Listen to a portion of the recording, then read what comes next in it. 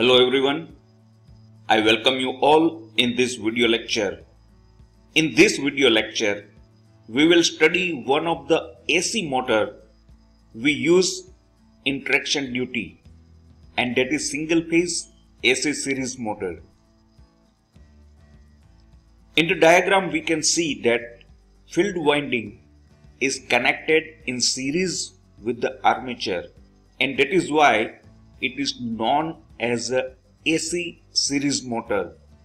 The supply is single phase AC, and characteristic of AC series motor is almost equivalent to the DC series motor, and it also possesses some of the features like DC series motor, which makes it suitable for traction duty.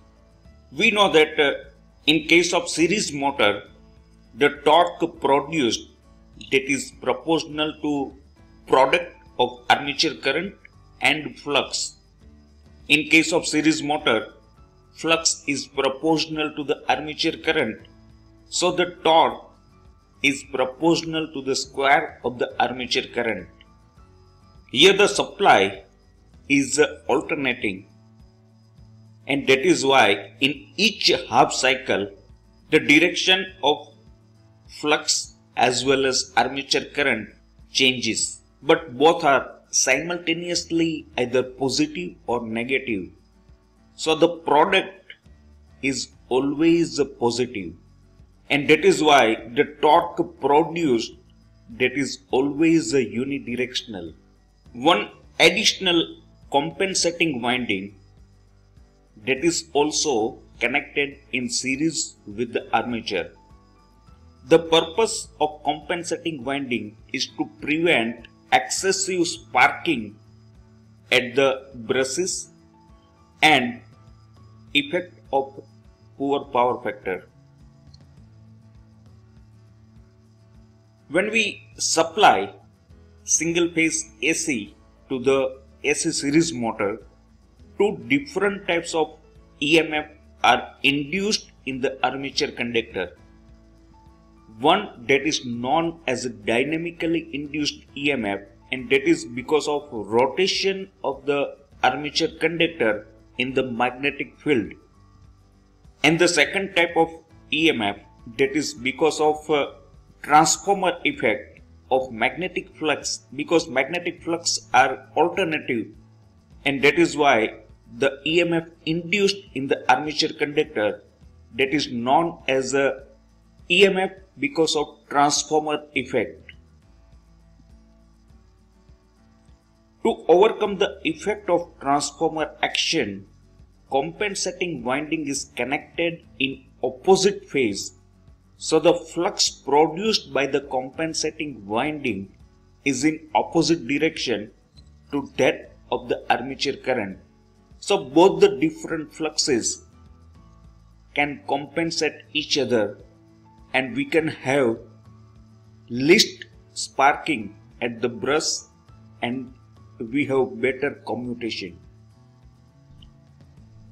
We can see the torque speed characteristic of the AC series motor in comparison with the DC series motor. Here we can see that the characteristic of AC series motor is steeper compared to DC series motor.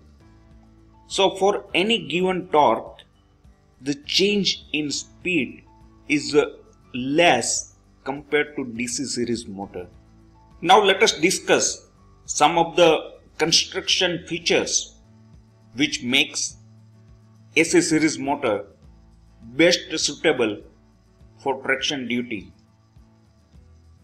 It has a less number of turns on field winding and more number of turns on armature winding.